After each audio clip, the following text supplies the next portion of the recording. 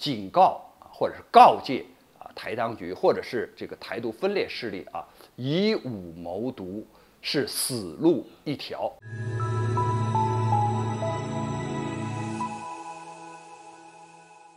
大家好，我是曹卫东。最近呢，美国的议员呢又有窜访台湾的，好像呢这个佩洛西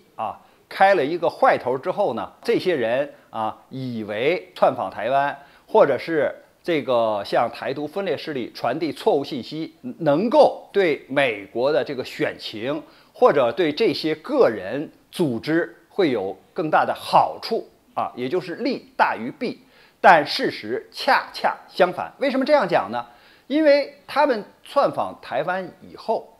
给台当局带来的是更多的麻烦。我们先看就是当佩洛西窜访台湾以后，解放军进行了相关的军事演习，大大的压缩了台当局的这种所谓安全空间。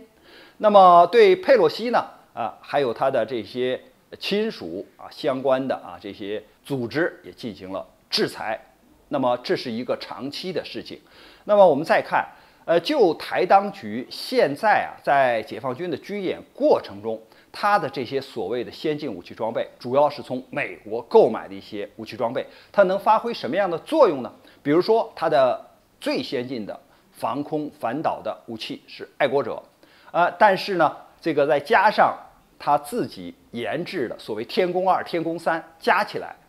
又能够怎么样呢？并没有形成有效的防空网，也就是中高空的防空网没有发挥作用。因为如果你发挥作用的话，为什么这个解放军发射这些导弹，你一发也没有拦截住的？有人说这是蔡英文当局以静制动，其实是遮羞布你以动制动才说明你的本事。你所谓以静制动就是傻乎乎的看着让导弹从头上飞过去这说明你的本事吗？这说明你的能耐吗？我们再看，他还从美国进口了导弹。那么他比较满意的导弹就是鱼叉，因为这种鱼叉不仅可以从舰上发射，还可以从陆地上机动的车辆上发射，可以对海上的目标进行打击，弥补它水面舰艇的不足。那这样一来呢，我们看到它在鱼叉反舰导弹是不是发挥了作用呢？也没有。就是尽管你能够在岸上移动也能够可能把它加装到台当局的一些军舰上，但是你的数量有限，你的这些能力也是有限的。我们再看它的飞机，主要是改装的美国 F-16V。F-16V 是 F-16的升级版，主要是在它的雷达机载雷达上，让它看得更远，然后发现的目标更多，这样呢，它才能够就是使用美国的，比如说进口的一些 AGM 某某型的这个导弹，或者是这个其他的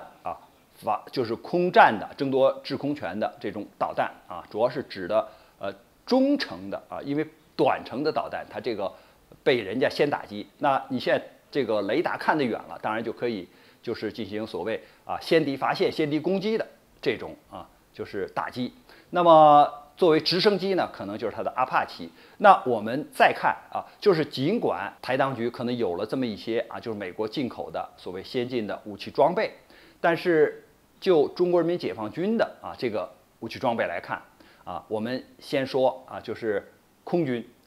空军，美国给台湾提供最先进的 F-16，也就是相当于我们的歼十飞机歼十飞机大家就是可以看到81飞行表演队使用的就是这型战机，属于是中型的战机单发的。那其实解放军还有这个双发的战机，比如说我们这个歼15就飞鲨，或者是歼11歼16，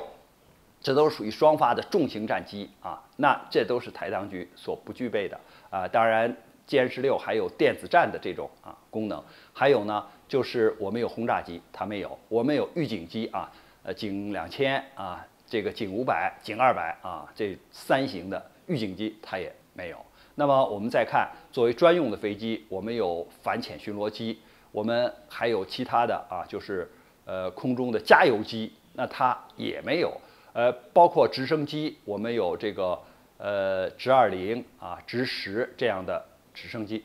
特别是我们要强调，这些飞机全都是中国国产的啊，就是大陆自己制造的。我们有数量有质量，而你台当局不但这个体系行不成，而且你要从美国来进口，你数量维修保障，你的备品备件都要依靠美国啊。一旦断档，你的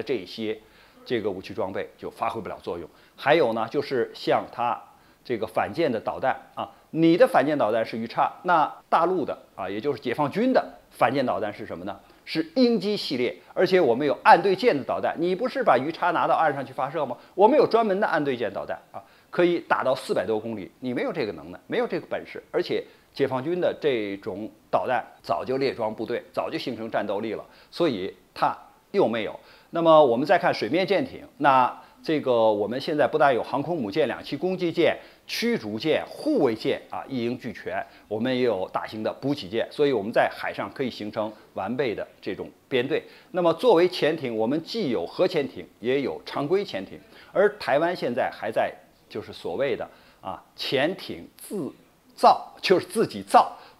等它那8艘潜艇造好之后啊，未必在能够形成战斗力的时候，也就是交给台湾海军的时候，还没有形成战斗力的时候，我想可能按照这个目前的这个进度啊，可能两岸都统一了，无论是和平统一还是其他方式的统一，就是它的这个自己制造的这个能力和时间的节点是赶不上趟的。所以我们看，如果台当局还是一味的就是以武谋独、挟洋自重的话那只能是螳臂挡车，根本无法就是阻挡两岸统一的这个洪流。我们讲了这仅仅是武器装备上的这个差距，我们再讲人员人员上就是解放军的这种作战能力和他们的这种官兵的这个意志和决心，这个是台当局的这些兵员根本就无法比拟的。特别是讲一个笑话台当局的一位军事人员在回答问题的时候说，大陆发射的导弹，他打来1枚东风，我们只要用我们的拦截导弹1枚就是70%的成功率，3枚就是那都不是100%、210%的拦击率。但是这就是一个大笑话，因为我们在这个就是越南战争的时候当时呢。这个美国是用 B-52战略轰炸机来对就是越南呢，特别是河内进行这种所谓地毯式的轰炸对北越进行这种地毯式的轰炸。那么当时苏联就是使用了萨姆2这样导弹，当时解放军呢就是也派出了高射炮兵在那帮着就是越南来作为重点桥梁或者城市的防空，也给它起了很大的作用。但是就这个苏联当时的萨姆2这个导弹，它的拦截率实际上对 B-52这样的战略轰炸机高空那就打1枚萨姆2，基本上是有70%的成功率，就跟台湾当局的那位官员讲的差不多，1枚导弹来打上去是70%的成功率。但是3枚打上去成功率是多少呢？是95%到96%。并不是说2枚上去就140%，3枚上去就3721、210了，不是这样的因为它还要受到气象干扰等等这些因素的影响，所以说明它缺乏这种军事上的常识所以我们看你的这些武器装备，你的这些官兵的素质，你怎么能够说你有战斗力？怎么能够说你是能够打赢这种军事上的行动呢？所以我们讲还是警告或者是告诫台当局或者是这个台独分裂势力以武谋独是死路一条。关于这个话题呢，我们今天就聊到这儿，感谢大家关注本栏目，我们下期节目再见。